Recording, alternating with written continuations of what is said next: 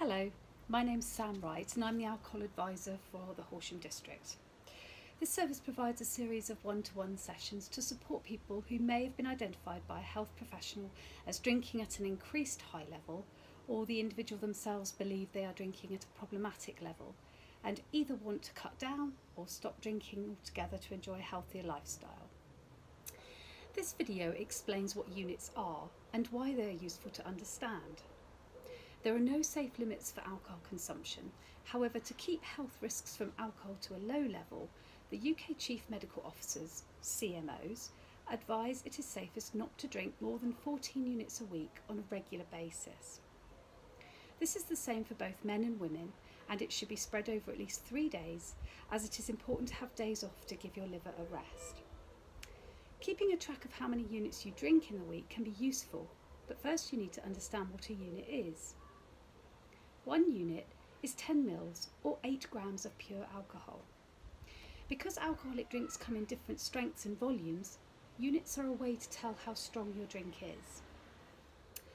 Alcohol content is also expressed as a percentage of the whole drink.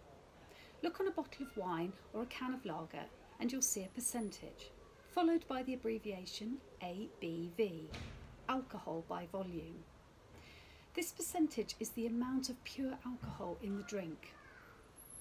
For example, a bottle of wine, 75 cls or 750 mils, is usually a percentage of between 11 to 14% on average and can be measured in small, 125 mils, medium, 175 mils, and large, 250 mils glasses. 125 mils small glass of wine, 175 mils medium glass of wine, 250 mils a large glass of wine. Ales and lagers can range on average from 3.5 to 6%, but come in different volumes, which can make it confusing, especially when trying to calculate your unit intake. For example, a bottle has 330 mils, and a pint has 584 mils.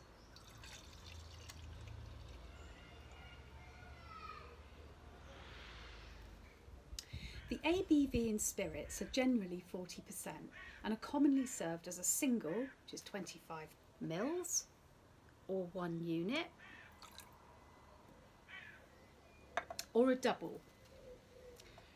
This is 50 mils or 2 units.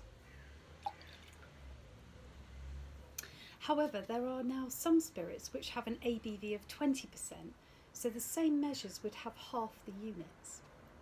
These measures can look quite small in these large glasses and can be quite deceiving. So free pouring is not recommended.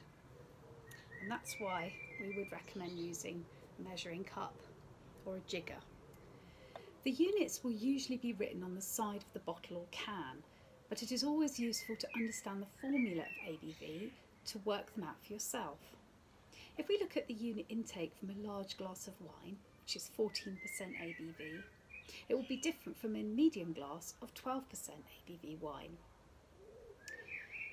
250 mils times 14% equals 3,000. Divide by 1,000 equals 3 units. 175 mils times 12% equals 2,100. Divide by 1,000 equals 2.1 units. This demonstrates how being mindful about your drinking can make a difference, i.e. choosing a lower percentage wine and having a small or medium-sized glass can help reduce the unit intake.